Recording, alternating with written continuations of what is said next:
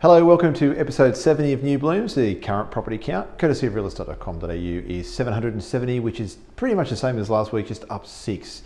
New properties for this week are 67 Talara Road in Gymea, which is a 3-bed, 2-bath, 2-car house. That's a friendly auction at Cronulla RSL on Tuesday the 22nd of September, and you can see that this Saturday from 2 p.m. to 2:30 p.m. Up next we have 14 Thorpe Road in Warrenora, which is a 3-bed, 2-bath, 1-car house. That one's for sale, and you can see that this Saturday from 11 a.m. to 11:30 a.m. Following that, we have 9 Arthur Place, Bonnet Bay, which is a 4-bed, 3-bath, 2-car house. That's a friendly auction on site on Saturday the 26th of September at 4:45 p.m.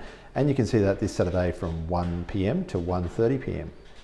And this week's buyer tip is, when you're conveying an offer through an agent to your owner, don't forget you are sending a message of your interest to a home. So how you go about presenting your offer is really important.